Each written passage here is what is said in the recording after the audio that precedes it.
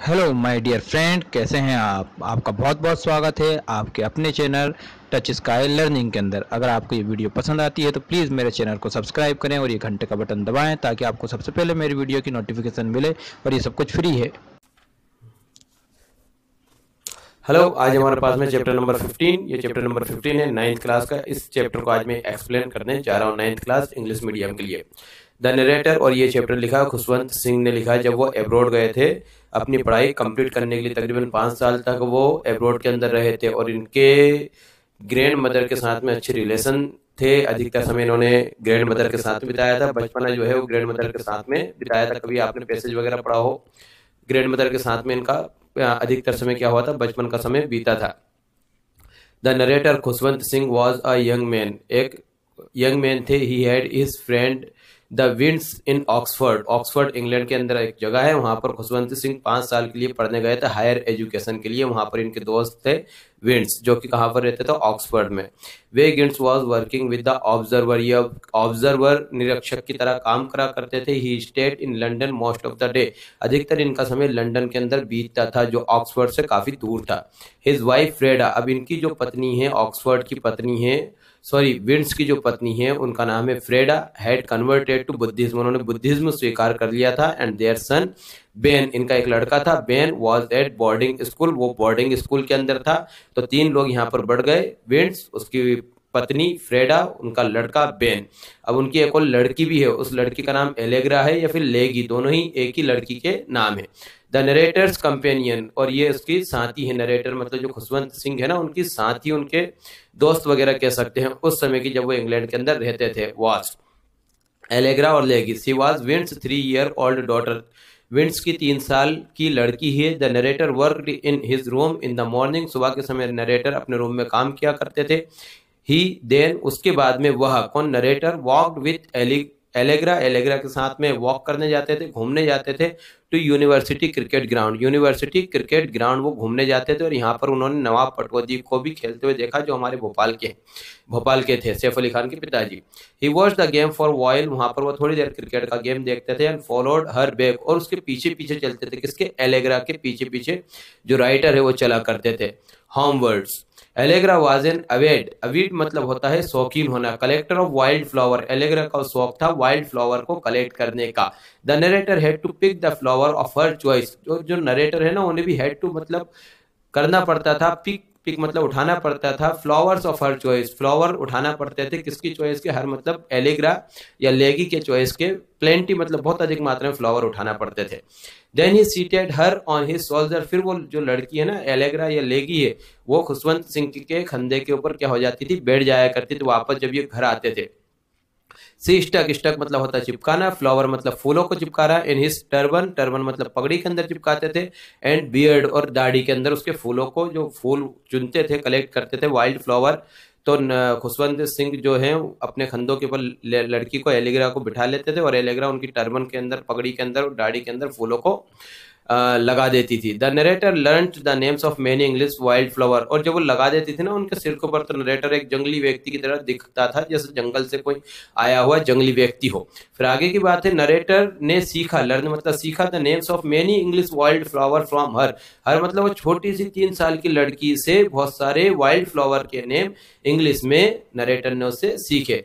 On weekend, जब छुट्टियां हुआ करती थी, the narrator spend most of the day सनिंग in the garden, मतलब सूरज को सेकते हुए गार्डन के अंदर बैठे रहते थे और सूरज की रोशनी में बैठा रहता थे। धूप सेकते हुए उनका अधिकतर समय गुजरता था। विद के साथ, विंड्स फैमिली के साथ।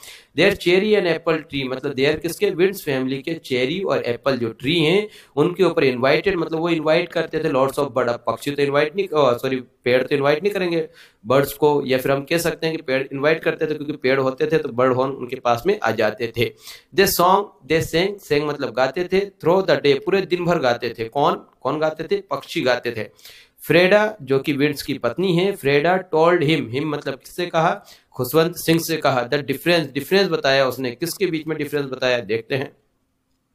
बिटवीन द थ्रूसेस, ये थ्रसेस, थ्रसेस और ब्लैक बर्ड, काले पक्षी, और थ्रसेस, ये दोनों ही तरह तरह के, अलग अलग तरह के क्या होते हैं, पक्षी होते हैं, उनके बीच में डिफरेंस बताया। Thrust सैंग each song twice, thrust एक ही मतलब पक्षियों की आवाज को सॉन्ग कहते हैं, गाना गाना कहते हैं। तो थ्रस्ट जो है एक जैसी आवाज 2 बार निकालता था, एक जैसी आवाज 2 बार। The songs of variety of bird become familiar to the narrator. अब नरेटर है ना पक्षियों की आवाज से पक्षियों को पहचानने लगा था, क्योंकि वहां पर इससे पहले नरेटर को प्रकृति से प्रेम नहीं था, प्रकृति के अंदर जो चीजें पाई जाती है प्लांट्स एनिमल वगैरह इनसे कोई लगाव नहीं था। लेकिन इंग्लैंड के अंदर जब वो रहा तो उसके बाद में उसे तरह तरह के प्लांट्स से और एनिमल से लगाव हो गया, वो भी प्रकृति से प्रेम करने लगा, रोमांटिक कैरेक्टर में आ गया। ही ऑल्सो हेard नाइटेंगल्स, उसने नाइटेंगल को भी सुना, नाइटेंगल मतलब बुलबुल को भी सुना। The narrator had no interest in nature before, देखो आगे ना बात, नरेटर को इससे पहले नेचर के अंदर बिल्कुल भी इंटरेस्ट मतलब रुचि नहीं थी। ही वेंट एब्रोड, जब तक वो एब्रोड नहीं गया था। He failed to identify many birds and trees, बहुत सारे ट्रीज और बर्ड्स के बारे में उसको नाम तक नहीं पता थे, उनको रिकॉग्नाइज नहीं कर पाता था। ऑन रिटर्निंग टू दिल्ली, और दिल्ली वापस आगने पर, ही बाउड बुक्स, उसने किताबें खरीदी। एक्कम्पनीड बर्ड वॉचर्स, कौन सी किताबें खरीदी? जिसके अंदर पक्षी वगैरह के बारे में नॉलेज था। हॉर्टिकल्चर, बागबानी के जो लोग हैं उनसे मिले, या बर्ड वॉचर्स जो पक्षियों के ऊपर ध्यान रखते हैं, पक्षियों का स्टडी वगैरह करते हैं, पक्षी राजा जैसे लोग, उनसे आके नरेटर क्या होता है मिलता है। His information about flora, flora मतलब प्लांट्स, फाना मतलब होता है animals, increase a great deal, बहुत ज्यादा क्या हो गई थी, इंक्रीज हो गई थी, नॉलेज इनकी क्या हो गई थी, इन्फॉर्मेशन बढ़ गई थी। उसके बाद में इंटरेस्ट आ गया था ना इनको, तरह तरह की किताबें वगैरह पढ़ी पक्षियों के ऊपर से, प्लांट्स वगैरह के ऊपर से। देन आगे है the narrator maintain A record of the natural phenomena, natural phenomena का रिकॉर्ड रखने लग गया। ही encountered in his private back garden, उसने खुद का प्राइवेट गार्डन बनाया घर के पीछे। It was a small rectangular plot of green enclosed bye barbed wire, मतलब तारों से ढका हुआ, जो तार होता है ना कटीले तार, बागड़ वगैरह बनाते हैं, उसकी उसने फेंस बनाई, बागड़ बनाई। और क्रीपर, उसको क्रीपर मतलब उसी बागड़ के ऊपर क्रीपर मतलब बेले वगैरह भी क्या होती थी, रेंगती थी, मतलब छोटे से प्लॉट के अंदर एक गार्डन इसने बना लिया था। ही हैड 4 एवोकेडो, इसके पास में 4 एवोकेडो पेड़ होते हैं, प्लांट्स ट्रीज होते हैं एवोकेडो, और यूकेलिप्टस, ये भी ट्रीज होते हैं। 4 ट्रीज थे एवोकेडो के, और टॉल यूकेलिप्टस भी थे। There was also a small पेच of grass with some trees, मतलब छोटा सा उसके पास में क्या था, पेज मतलब इलाका था, ग्रास मतलब घास का छोटा सा मैदान था। He did not grow many flower, वो ज्यादा फ्लावर नहीं उगाता था। दे ग्रो वेजिटेबल, वो और उसकी वाइफ वगैरह जो घर वाले हैं वो अधिकतर सब्जियां उगाते थे। हिज बर्ड बाथ रिमेन्स, मतलब पक्षियों को नहाने के लिए उसने एक बाथ वगैरह रखा था।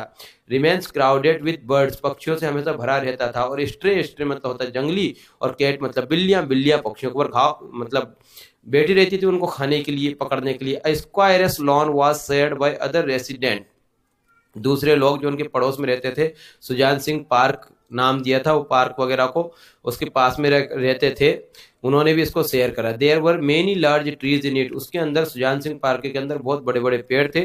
सेवरल नर्सरीज थी, बहुत सारी नर्सरीज थी। In the neighbourhood attracted large number of birds, और इन नर्सरी के कारण और बड़े पेड़ों के कारण बहुत सारे पक्षी वहां पर आते थे। There were many wild trees, वहां पर बहुत सारे वाइल्ड ट्रीज थे, बसेस थे, झाड़ियां थी। विच अट्रैक्ट इंसेक्ट, जो कि इंसेक्ट क्या करते थे, अट्रैक्ट करते थे। फिर उसके बाद में the narrator spend Sunday morning, narrator Sunday morning क्या करता था, स्पेंड करता था, बिताता था। इन विंटर, विंटर मतलब संडे का जो सुबह का समय है, सर्दियों के दिनों में संडे का सुबह का समय वो कहाँ पर, कंट्री साइड मतलब गांव के अंदर बिताता था। At the bank of Jamuna, Jamuna नदी के किनारे। सूरज कुंड वहीं पर है, वहां पर रह के, या and the runs off तुगलाबाद, Tughlakabad के खंडरों के अंदर वो क्या करता था, बिताता था। 2 लाइन और मैं अब मेरी तरफ से पढ़ देता हूँ, वो लिखी नहीं है इसमें। He visited those places every year, हर साल वो इन जगहों पर घूमने जाता था।